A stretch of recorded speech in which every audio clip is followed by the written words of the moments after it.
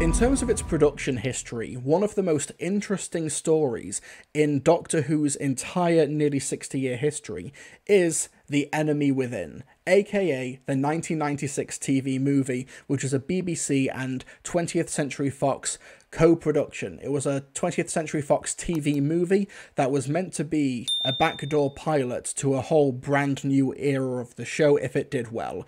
It did really, really well in the UK. However, in America, its primary market, it got beaten in the ratings because it was an episode of Roseanne where John Goodman's character suffered a fatal heart attack, and that was the big, massive TV event of the year. So it was a victim of bad timing. But in terms of its production history, it's a fascinating time capsule of 1990s TV and Doctor Who during the wilderness years, and we're getting a behind-the-scenes in-depth look at it by the end of this year. This is a story from Variety Who Broke It. This is an exclusive from them. Doctor Who Am I? Documentary about BBC Time Lord snapped up by Kaleidoscope Film Distribution. Award-winning Doctor Who documentary Doctor Who Am I? Has been snapped up by Kaleidoscope Film Distribution, Variety can exclusively reveal. Kaleidoscope are set to release Doctor Who Am I? Theatrically in the UK in October and are also repping international sales. Materials will be available to view at the Toronto International Film Festival next month. Marking Vanessa Yule's directorial debut, the documentary feature tells the story of the infamous TV movie, which was produced during a gap in the TV series. It featured Paul McGann as the Time Lord, but received disapprobation from fans who were apparently unhappy at the suggestion the Doctor was half human, especially when he kissed his assistant Grace Holloway. Matthew Jacobs wrote the standalone Doctor Who film, and in Doctor Who Am I? He reluctantly allows himself to be drawn back into the time period to examine the making of the production as well as the reaction it inspired. Jacobs co-directs the documentary, while McGann also features alongside other members of the original cast, including Eric Roberts and Daphne Ashbrook.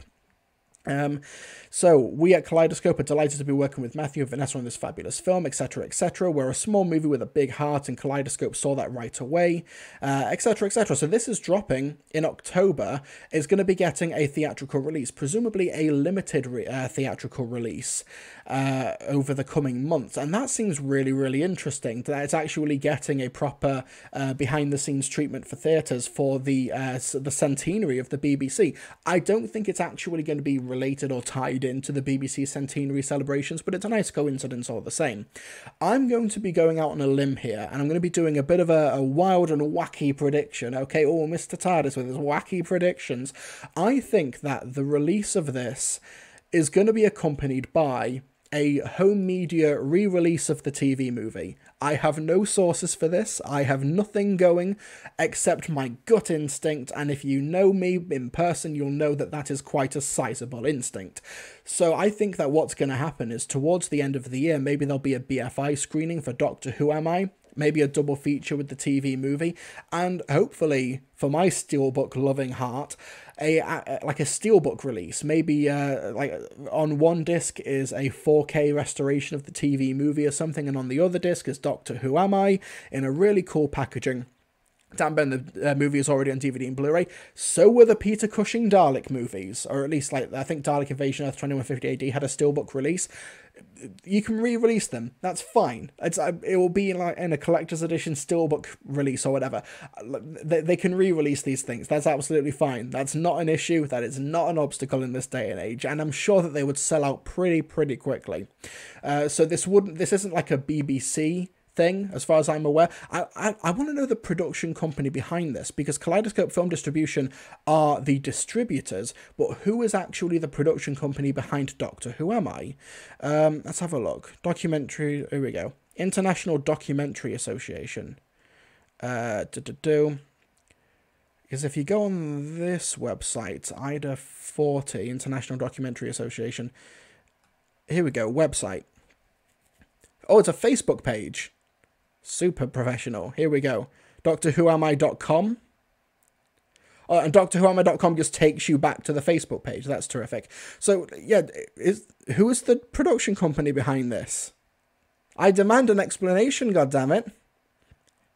An award-winning documentary. So this is, by the looks of it, to have been independently put together by a Los Angeles film group. I'm presuming. But, you know, they were still able to get international distribution through Kaleidoscope Pictures.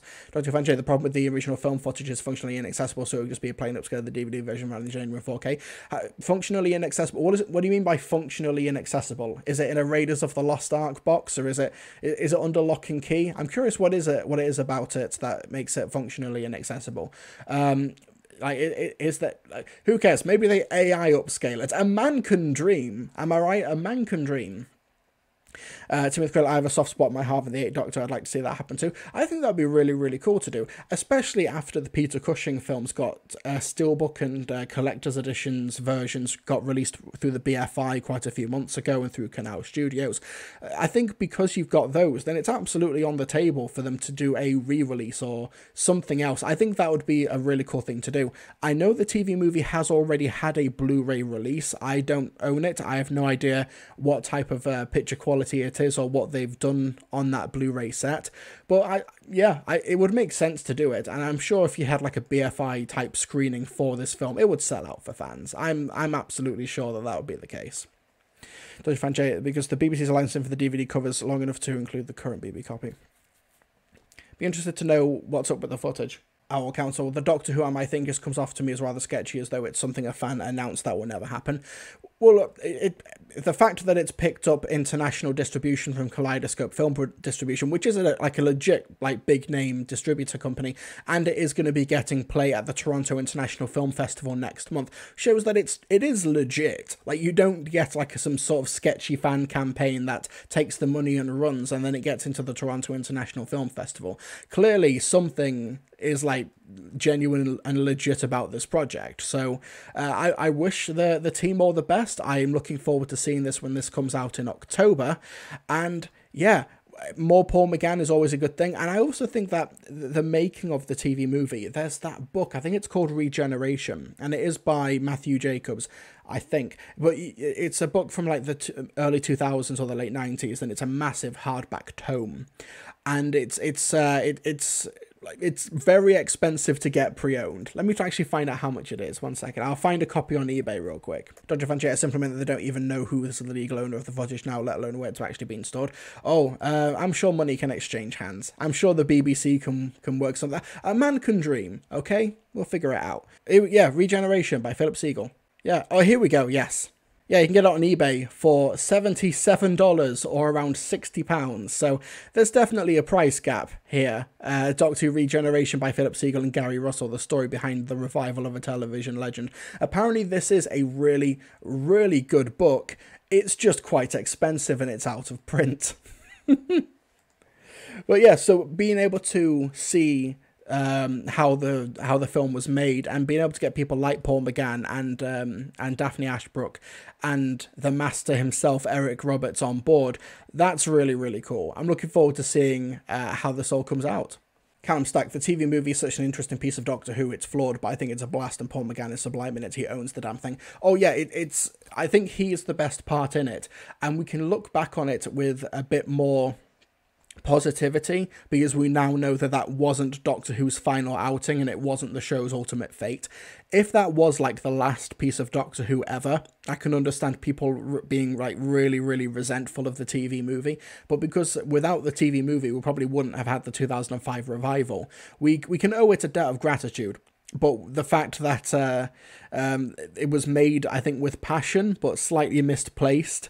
I did a whole live stream like a year ago, reacting and reading through the Leakley Bible. The plans that they had for the series, I don't think would have been very good, but it's still fascinating nonetheless. It was made by people who cared.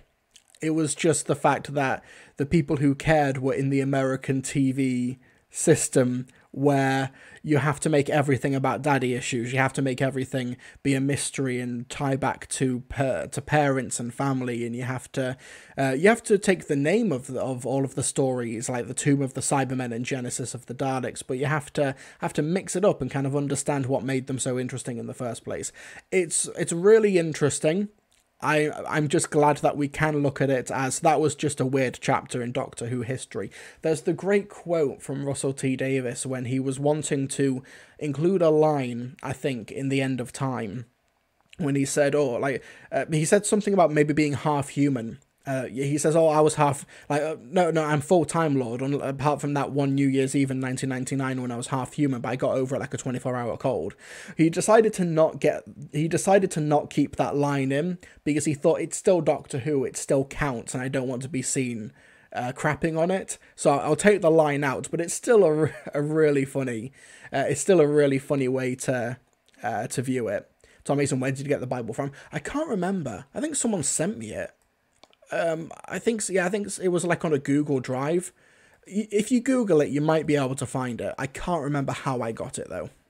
I don't even know if I still have it. I don't think I have it anymore. Sean Kelly, have you done a review of the TV movie yet? No, I have not. No, that's for another day. TV Crew made it, the enemy within is the friends we made along the way. True.